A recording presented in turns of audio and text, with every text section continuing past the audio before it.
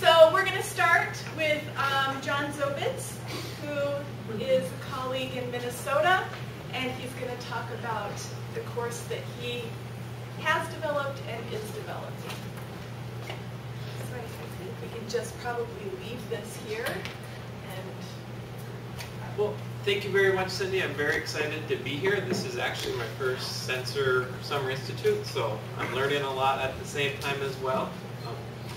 The project that I'm working on is born out of a need on many levels. One is the institution wants to put a focus on global learning, global education.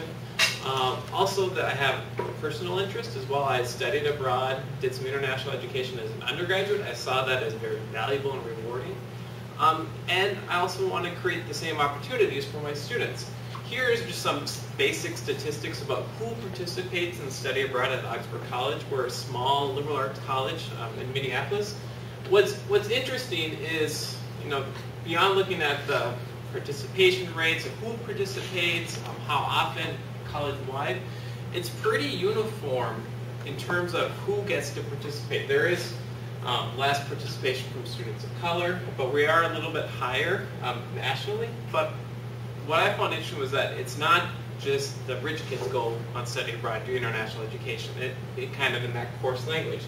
And so one of the things that I like to think about is how can I bring study abroad international education not just as a travel away experience, but integrate it more into the curriculum that students see every day.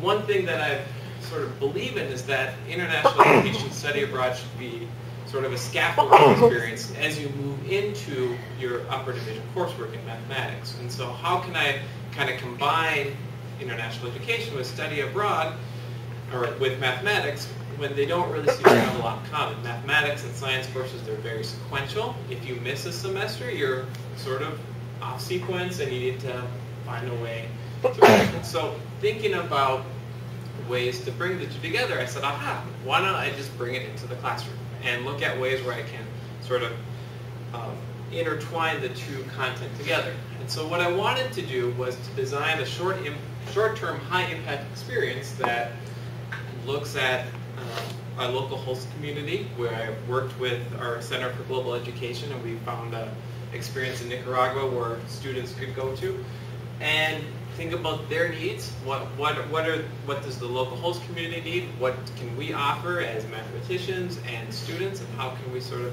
create some synergy between them? And so the first phase of this experience happened in 2012, where we had a week-long intensive experience in Nicaragua tied with the Calculus 2 class. This week-long experience happened over the course of a spring break.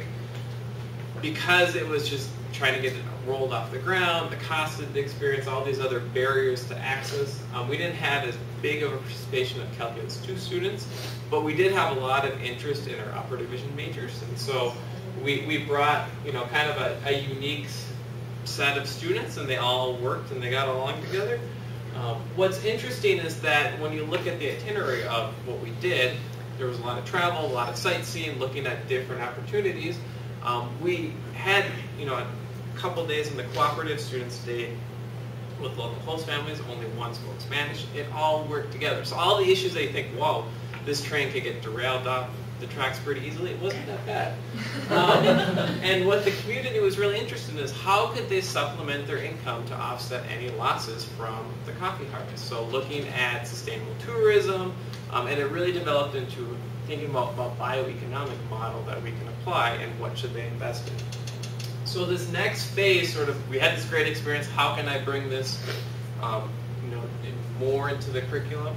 So this year coming up, I'm teaching a Calculus 1 course. We acquired funds so that the Cooperative could have a remote connection with us, and so I'll be bringing them into the classroom and, learning from them. And I'm going to try to integrate what the needs of the local host community wants with sort of the calculus learning, and the students will be sort of the expert consultants.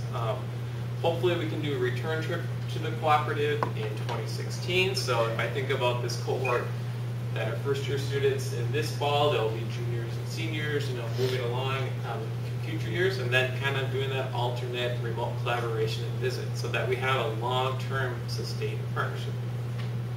So that's my plans and projects. All right, great.